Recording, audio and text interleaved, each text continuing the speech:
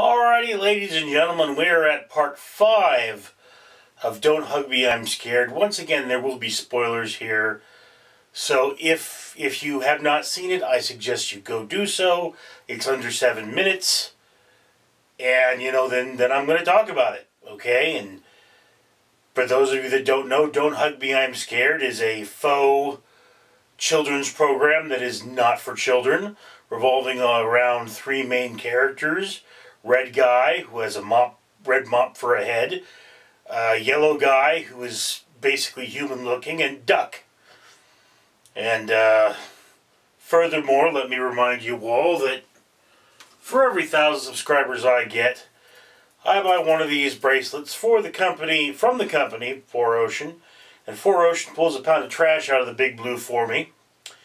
So if you would be so kind as to support this channel by commenting on my videos, liking them, sharing them with your friends so that they can subscribe, I would much appreciate it. And so would the planet. I'm wondering if the next thing I should buy should be, they have an eating utensil set made out of wood. There's something you can talk about. How about that? Anyway, so in this particular episode of Don't Hug Me, I'm Scared, first they notice that Red guy is missing. Yellow guy and Duck can't seem to get their head around it. Then Food starts talking. Starts giving them really bad dietary advice on how to get food to stay in your body as opposed to leave. And they say eat plain, boring food like, bread and white sauce, and not fancy foods like pizza and vegetables. And they keep getting phone calls. And as they keep getting phone calls, it gets darker and darker with representations of human beings and their digestive systems getting gummed up and destroyed, and Duck having visions of himself on an operating table with his guts being eaten by a giant can. And then we have Yellow guy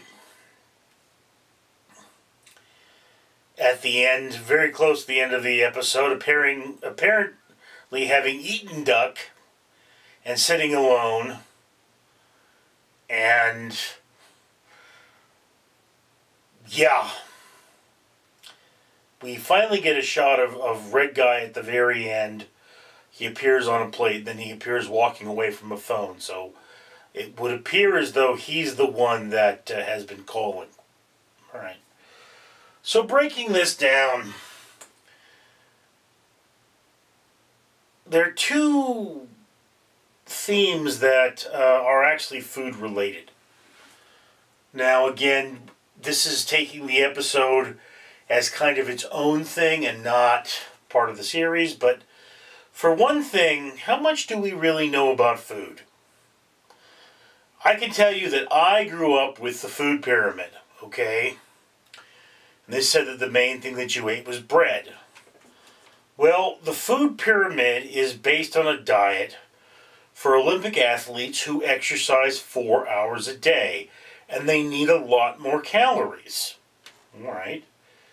But even, what is a calorie? Okay, I measured the calories of a peanut in high school. What I did was there was a flask of water. You put this in an enclosure with the peanut. Then you lit the peanut on fire and measured how much it raised the temperature of the water. Okay. Well, there's no fire inside your body burning up peanuts. It's acid. And whereas the chemical changes may be similar, they're not the same. So one of the commentaries that is very true in this is that food, how do we know it's good for us?